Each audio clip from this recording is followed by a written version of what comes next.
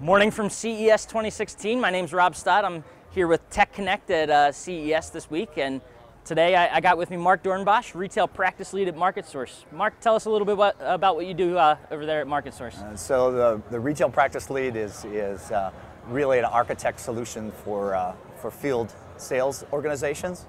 I kind of work as the internal consultant at MarketSource to help our clients navigate through our processes and then provide coverage analysis.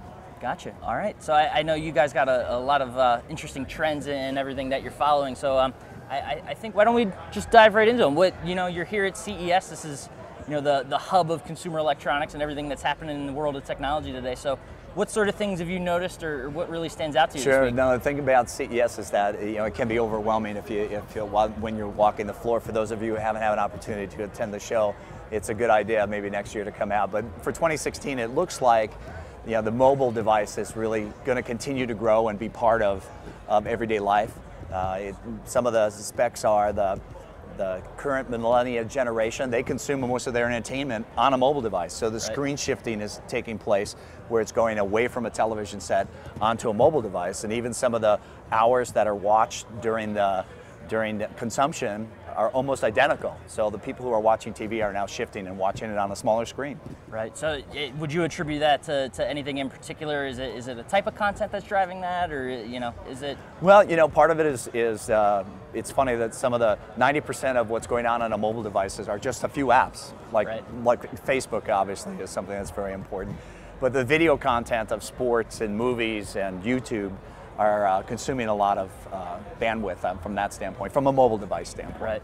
So that's funny. You think about all the apps we have on our phones, and you're saying, so if I have 50, 60, that's probably on the low end apps. How many do you think I actually use? It really comes down to just a handful. 90% of the traffic generated by apps are just a handful of apps. That's awesome. Yeah. So is there anything else about mobile, just opportunities that you think retailers could take advantage of? Yeah, I think with the advancement of the 1080p on the phones, they're going to shift into 4K to be able to shoot video. I think the technology is progressing so quickly that it's important for the retailers to be able to provide their associates with the right type of training, the right type of content, to be able to share that enthusiasm that the consumer has for the product. When a consumer comes into your store to buy a mobile device, they're buying an extension of themselves. It's their main lifeline, and they want to encounter someone just as excited about the product as they are. Yeah. Any challenges that they could face because of this shift to mobile? I think the challenges, more than anything else, is just the speed of change. Mm-hmm. Devices are changing over quicker, so it's a matter of making sure that you fit your customer so that they're happy with their purchase. Awesome. Obviously mobile's a huge one, but what other sorts of trends are you noticing here at CES? At CES, this year is definitely going to be the year of 4K TV. There's no doubt about that. 4K, from a pricing standpoint, accelerated very quickly this year, and by the holiday season, you could buy a 50-inch 4K TV under $1,000, which was just amazing how quickly that price came down. And this year, 4K looks like it's gonna continue as part of that growth. Some of the challenges that go along with 4K is the bandwidth from a consumption standpoint. So if everybody's streaming content is almost, from a provider standpoint, from a subscription standpoint, is almost as much as cable now. Mm-hmm. So the people are using Hulu or they're using Netflix, and there's a large library of 4K content there. The issue is the home broadband can't always handle the 4K. Right. So it's kind of a dichotomy there with the TVs and the content. Right. And how could retailers potentially help to change that atmosphere? I think the retailers, there's a few things. The smart TV aspect of a 4K television, they have to remember that anything below 55 inch is not going to help the consumer. Yep. You can't really take advantage of 4K content below that. So that's one. Two, the smart TV is an opportunity to educate the customer and have all of their streaming content on the device as opposed to having a separate box in order to do that. And then they may want to begin to think about how can they help the consumer from their home connection broadband standpoint. Right now, retailers aren't very good at selling services, broadband services, security services. But those are things that the consumer is looking for, to be able to integrate everything into a solution for their home, and they want it individualized. Gotcha. So when we come back here to CES 2017, do you see that potentially shifting? Do you think there will be an increase of consumers that are ready to actually consume 4K content? I think there'll be a lot more 4K content. I think they're dead.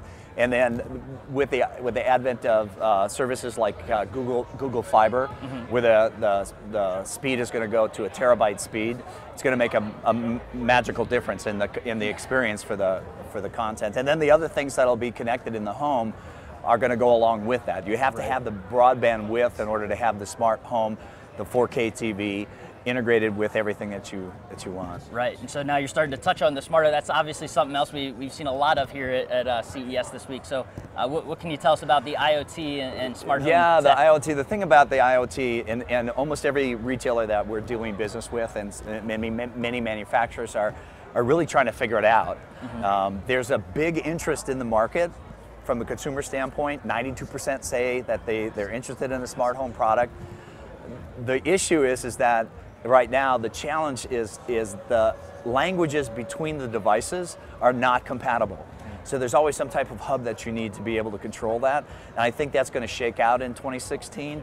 It's going to be a little bit more smooth and less of an issue as one of these languages rise to the top and kind of become the standard. But every manufacturer that we deal with, and most of the retailers right now, are trying to figure that out. And I think they will. By the end of 2016, I think it'll be there. It's been interesting to watch. I mean, is there any particular, IoT product or anything like that? It's some sort of service that you've seen while you've been here that sort of There's a couple of things that are really interesting. There's a Intel has a button computer, so it's the size of a button. Wow. And it'll have the opportunity that anything that can be connected will be connected. And data in 2016, data is going to be king. Whether you give your data or they collect your data, data is what's going to drive the sales and the individual experience for the person. So whether it's in your wearables, whether it's in your watch, whether it's in your fitness tracker, all those types of things are all going to be integrated and be able to talk to each other and collect data, and that it's going to be an amazing thing to watch. That's awesome. Well, Mark, thank you for joining us this morning. We're getting ready to wrap up here CES 2016 this week, and it's been amazing. I don't know. There's not really any other word I can think of to describe CES. And there's no other industry like this. No, it's crazy. But thanks for taking the time to share some of your knowledge with us, and we appreciate it. So, all right, thank you. For TechConnect, I'm Rob Stott. Thanks for watching.